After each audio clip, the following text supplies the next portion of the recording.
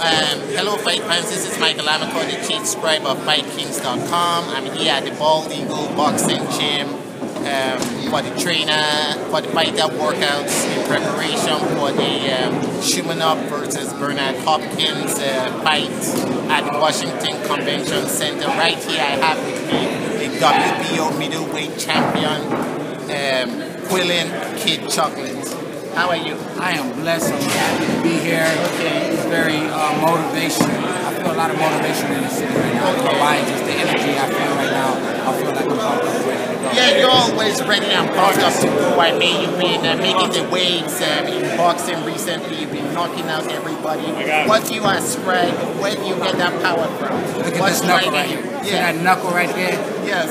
We call this AK knuckle sandwich, and that's where it's coming from. You know, I just been up in there just doing my ability, showing my ability, working hard, having the glory of God upon me, man. So it's like, with that kind of love, nobody can beat me. Okay, so I remember your fight with him down back a couple of months. You knocked him down a couple of times. How many times I knocked him down? It's about 5 or 6 times, uncountable times, you know. So, yes, definitely. You know, so what do you plan to do in the ring in DC on Saturday night? 3-letter word, win. That's all. Okay, what do you know about your opponent? I know he's, what I know about him, I know he's bald-headed. I know he's from Czech Republic. I know he got a white hat on today. I noticed he didn't want to say hello to me. You know, this is a business, man. Like, when you get out of the ring, you're going to get your check. There's nothing emotionally involved in that. I just know that I'm coming here to handle business. I train, superbly for the fight. I know I have a lot riding on me that I'm not even discouraged from that. I just know that I just got to work hard, stay focused, stay hungry, stay motivated, and stay inspirational to my fans. And that's what it's all about. Okay, now a couple of things have been going very well for you. You got married recently. Can you tell us about that? It's an awesome feeling, especially when Black American, when I'm a Black Cuban American. Dedicate his life to a woman. And, I'm having a kid the way that it's supposed to be done. That God put a plan for all of us to be married with children and have a family. And, I'm getting to the point where I know the importance of that. It's keeping me a lot more structured than I ever have in my life. Just like I said, I'm just very inspired, man. Within this cap, doing it in Brooklyn, man. Having my wife part of a lot of the things I do behind the scenes business and doing that, I know that everything comes from love. And I'm very fortunate to have what I have. And she's very pretty, by the way. Fans, you need to check out. Very pretty. She's a producer, by the way, for the Today Show. So I watched the Today Show.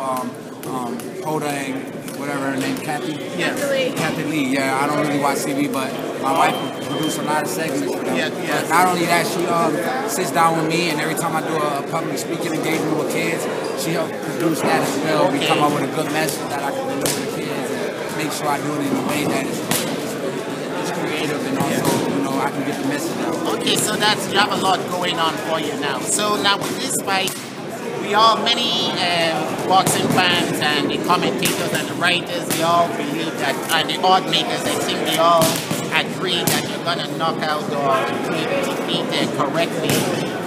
And I'm sure you feel the same way. After you defeat him, who's next? Who would you like to fight? My job is to worry about fighting whoever in the world. Al Heyman is the one that's putting the opponents in front of me, along with my manager, John Cena, and Jimmy McDonough. Golden Boy's giving me the platform. I'm ready for anybody. I told people 4 years ago, they said, who you want to fight? I said, I'll fight my own mother for the world title. So now that I got the world title, I don't even got to worry about because I got so many guys calling me out right now. It's not going to be trouble to get a fight. I just know when I come in there, I'm coming to defeat you. Okay, we know the middleweight. I know that's what every fighter says. They leave it up to the promoter, but it went up to you. I mean, the middleweight division is very deep now. You have all the other champions, some of them, Sergio Martinez. Let's get Sergio Martinez versus Cotto. Let me get the winner. And then after, let's get Genetic Galapin after. Let's get these guys. But like I said, nothing is impossible without beating this hungry, determined opponent in front of me come Saturday night. That's what I can look back. That's what he can do a lucky punch. Everything is going to be set from there. That's why my mom told me. She said, you worry too much to be in the future. You never know if you're going to ever get there. You don't even know if you can live there and get there. So I know now, coming Saturday, that I have to just defeat this guy in front of me. Like I said, all these other guys are looking like food to me. And I'm hungry. Okay, great. And is this your first time fighting in the nation's capital? Yeah, that's why my name while I'm here is the Capital Kid, Capital Chocolate, baby. And last word for your fans, why should they get on the Quillen bandwagon? First of all, how did you get the name Kid Chocolate? I am Cuban American. My father from Cuba. Yeah. I had a Puerto Rican guy and a Cuban guy in my hometown in Grand Rapids, Michigan. By the way, that's the same hometown as Floyd Mayweather. The guy said, "You look like the original Kid Chocolate Kid." I said, "I don't look like nobody." Moved to New York. Fast forward, opened up a boxing encyclopedia. See this guy. So much history with nowadays. Yeah. You know, he came to New York, made a big name for himself, and I did a similar story that I know I had huge shoes to fill. I just said, I'm just put my foot in the shoes and create my own footsteps. That's what I do. So I let people know that, you know, it's a prideful thing for me culturally involved with, you know, being from Cuba. I'm proud of being from Cuba and just showing out the tradition, and it keeps me motivated to work even harder, like the original Chocolate. I see. That's all great. Now, tell your fans and to your future fans and to anybody who watches boxing, why did you get on the Kid Chocolate bandwagon? Right now, I'm going to tell you why. You don't grab me in the head. This, yes, grabbing it hard. Yeah. So y'all catch Ring TV, man. It's catching the latest, greatest on me. The most important part is that I get to inspire kids to be better at their future. That's why. I'm the champion of the world. I didn't even know what that meant. I thought it meant girls, parties, champagne night. But really it means changing the kids' lives for the better of our future. So I'm very thankful to hold my platform, and everything is lifted in the glory of God. I cannot be defeated. I cannot. God is preparing my fingers for battle, my hands for war, baby. Okay, well, fight fans, you heard it from the champion's mouth. This is Quillen, Kid Chocolate.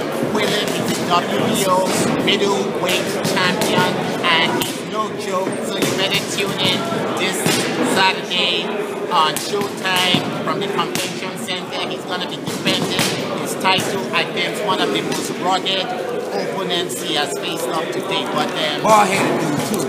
Yeah. Ball-headed. Okay, well, good luck.